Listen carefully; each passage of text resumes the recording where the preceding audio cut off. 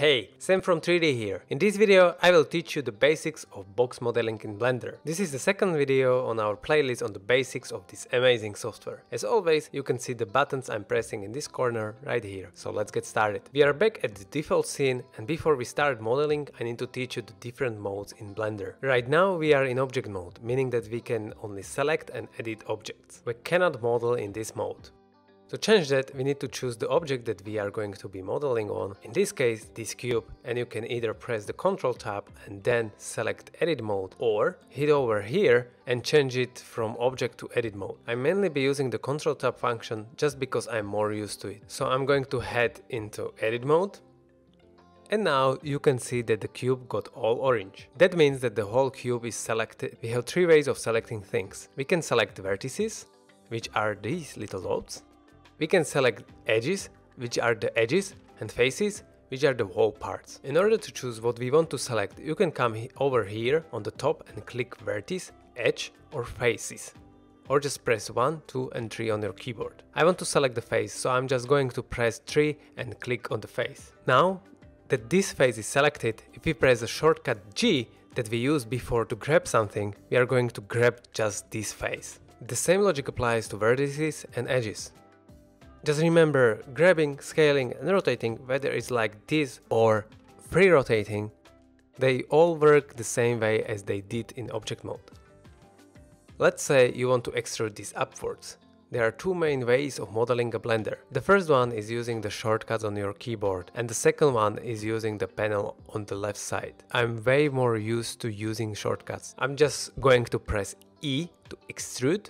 You can see the arrow already goes upwards. The face will extrude in the direction that it is pointing at. So if it's pointing upwards, it's going to extrude upwards. The same thing goes for this side, right here. Let's say you want to mirror this on the other side. There are a couple of ways of doing this. The first one is you can select everything by pressing A and everything will be selected. Shift D to duplicate, R to rotate, and since it's going to rotate based on the view axis, I want to rotate it on the Z axis, so Z. And then I'm going to type on my numpad 180. Like that. And then I'm going to move it right here so it's correct. That's the way to do it, but it's hassle to do it in this way. I'm going to show you how to use modifiers to make sure we have correct mirror. To use modifiers, head over this right tab and click on the branch icon. Here you will have a bunch of different modifiers. We are not going to get into all of them, but there is quite a lot. I'm just going to show you the mirror modifier on this one. So if you add the mirror modifier, you can see that it works. However, the mirror modifier works based on the origin point. What is an origin point? It's the point where the object is rotated. It's where this little orange dot is located. You can manually change this by selecting somewhere else, like over here, Shift S and then cursor to select. And now in your object mode, you right click Set Origin and Origin to the 3D cursor. You can see that the mirror just moved this side. That's what I was telling you. Just going to Ctrl Z and head to Edit mode. And I want the modifier to cut right through the middle. To do that, I'm going to press Ctrl R on my keyboard, and you can see this little yellow line that shows up. It's one of the basics of modeling, and I'm going to show you why right now. If I add a loop cut right here and select this face, I can now extrude this. I no longer need to extrude this whole face upwards, so loop cuts are very useful for that. You can also scroll your mouse wheel to add more loop cuts. In this case, I just want one loop cut right down in the middle. I'm just going to click, and to avoid this moving this side to side, I'm just going to press the right button. I'm now going to delete everything on the side, so I'm going to press 1 to select vertices. And I'm going to press Z to change the way I'm looking at this. You can see there's solid, wireframe, material preview and rendered. We are going to tackle material preview and rendering in different video. Right now, just go with the wireframe. Now we can see through the mesh. Press Alt A to deselect the loop cut. B for box select, and I'm going to select all of these. X for delete, and let's delete vertices. Now I'm going to press Z and solid, and now we have working mirror modifier. Anything that I do on one side will be done on the other. let's explore a little bit of modifier itself. As you can see, we have the axis, which is the axis where it will flip. We can enable more than that.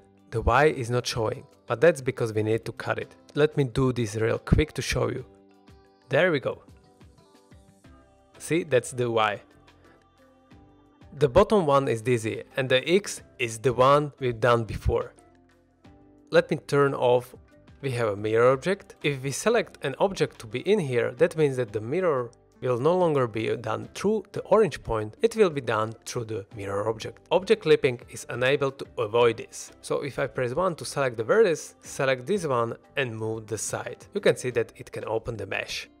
You might not want that, so to avoid that, just click on clipping. Merge is going to merge this vertex with the other one, the one that is mirrored in the distance right here. The data tab has more advanced features that I honestly never used, so I'm not going to go into them right now. I want to rotate this thing a little bit, so let's select it and press R to rotate it. In order to avoid this deformation, we are going to use something called shear.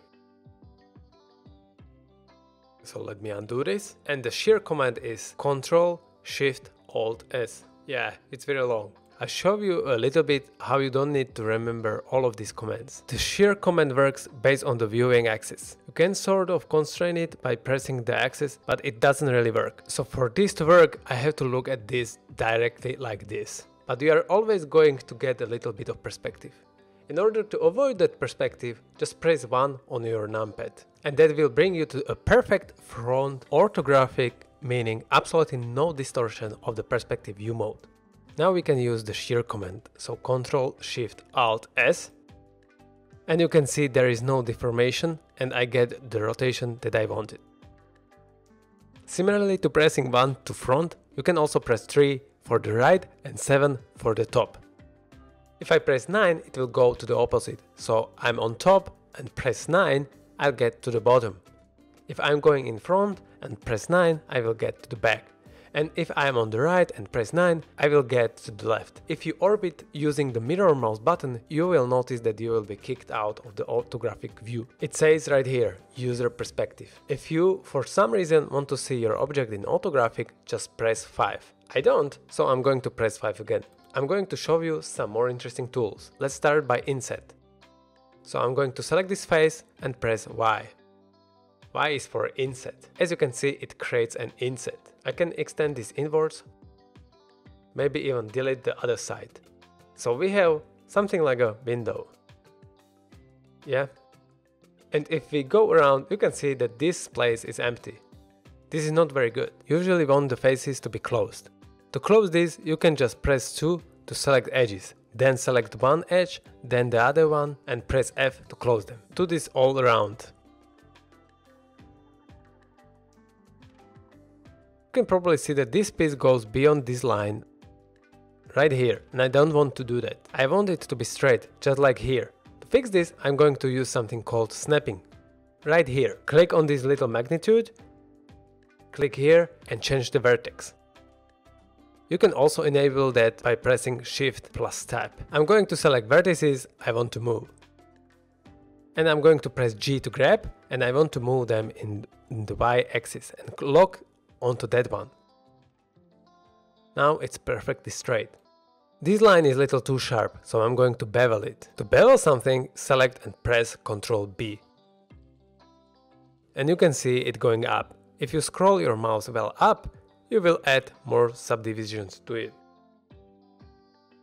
You can also see that it will glitch if it goes too much.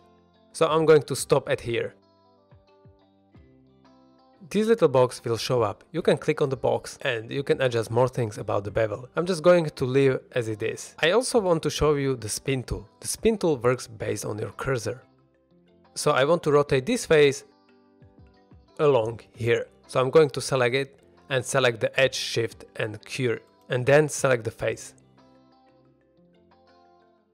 And right here you can select the X axis. So I just click on this plus icon and move my mouse right here. You're going to see all the options for it. You can do 90 degrees or you can do 180 degrees. Let's go for 120, which is what we are happy for. These are the main tools you are going to use while you are modeling, and always remember that modifiers are non-destructive. You can turn that on and off at any point, as well as apply them by selecting this little arrow and clicking apply or pressing Ctrl A with the cursor on top of it. Another really useful modifier is the subdivision modifier, accessing by pressing Ctrl 1 through 4. You will add the subdivision, which is as implied, it will subdivide the mesh and move it out. Be aware that the order of the modifiers tag does matter. It applies from top to bottom. As you can see, this has been moved out. However, it's still blocky. You can see the faces. In order to fix that, select the object. Press F3 to open up the search menu and you can look. So this is what I was saying before. If I want to find shear, just type in shear. And you can see Shift Ctrl Alt S, and that will also work to select it, so that you don't have to memorize anything. So if I go over the edit mode, select the face, and you can see that these blocky waves, because the subdivision is not being applied and this is off. You can turn this on for live preview in editing mode. I'm going to turn it off. Press F3 and look for shear. And there we go. And shear is working. To make this thing look a little bit more smooth, press F3 and look for smooth. Object, shade smooth. Just click on that. As you can see, objects, shades and smooth. We've done all of that using the default cube. How cool is that? But if you want to add any other primitive, just press Shift A and we'll have the add menu. We can add lights, meshes, curves, anything you want. So let's say you want to add a sphere. Just hover with the mesh and UV sphere. The mesh will be spawned whatever the cursor is. These are the most commonly used tools to do box modeling in Blender. There is also a sculpt mode, but that's out of the scope of this video. You now understand how to do some basic modeling. In the next video, we are going to make a simple practice model. If you have any questions, leave them in the comments down below and join our Discord server. Check out our content at 3D.design. Hit the like button and subscribe. See you in the next video. Bye.